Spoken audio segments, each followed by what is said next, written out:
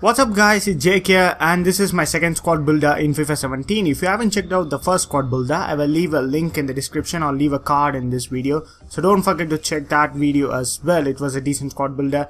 So if you like this squad builder guys, drop a like and subscribe for more squad builder and other contents coming on my channel. So the person who uses this squad labeled this squad as the most underused Bundesliga team. So that's going to be the title of this video as well. So in goalkeeper position, we got Leno, a solid goalkeeper. Most people with the Bucks prefer Manuel Neuer in his position, but he is a cheap alternative for Neuer. And in the right back spot, we got Piszczek, second best right back in the league. And on the left hand side, we got Kolasinac, who has been recently confirmed as a free transfer for Arsenal in the next summer. So it's a very good player.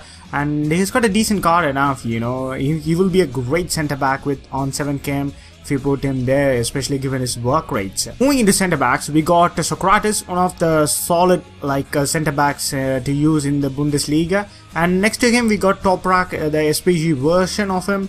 And many people don't use Toprak because of his lack of physical and lack of dribbling and stuff on a centre back. But this guy decided to use it, so I put this SPC version of Toprak in the team. So on the left hand side in the midfield, we have got Renato Sanchez, one of the overpowered players in the Bundesliga this year.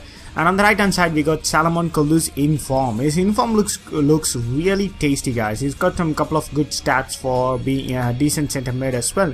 So holding the midfield line, we got Luis Gustavo, the centre defensive mid spot. Nothing fancy about his card. We got his Momba version to give him a bit of a physical boost on the field. And moving into the attackers, on the right hand side we got on to watch Embolo, and on the left hand side we got Hakan Çalhanoğlu from Bayer Leverkusen, second in form I believe, and he's got some good shooting, dribbling and passing for a player. Not the ideal position for him to play at left forward, but it's going to be a decent experiment in experimenting him on an unknown position. So leading the line up front we got Hernandez, known as Chicharito, is second in form as well. A very decent looking striker card for him. People used to like Lewandowski or Aubameyang at striker. Javier Hernandez is clearly the second or third choice, and we are using him because it's the underused Bundesliga team in FIFA 17. So getting into the highlights, it's time for me to highlight this squad, guys. So this squad really showed some character. It really displays some strength. It clearly gives you the performance you need. And I did not expect great things from this squad builder, and I just played 4 games. I got enough clips and goals.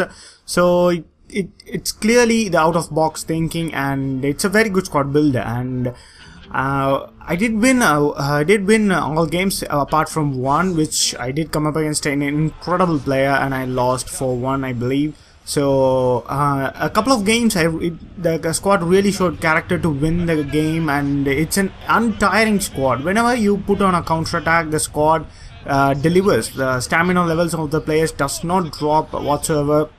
And the defense looks mostly fine, especially the fullbacks. The centre backs are always going to concede goals because no matter what centre back you put in, you're guaranteed to concede goals against very good opponents. So moving into the fullbacks, they were really fine. Piszczek is one of the most underrated player in my opinion in Ultimate Team basis, and he's such a good player to have. He's so good, and you can't complain with having Piszczek in the team. So moving into Kolasinac, he was a decent player. I did not notice him, but he was there when I needed him. His work rates are perfect for the defensive minded things, and he was a solid player. I did not even notice a single mistake, and the same goes for Luis Gustavo as well. And the only thing I did not like about Gustavo is his lack of pace. When your opponent is playing through balls to a striker who is really quick and dribbling, Luis Gustavo kind of bit lacks in that aspect. He's not quick off his feet, and he feels a bit clunky in my opinion on the field.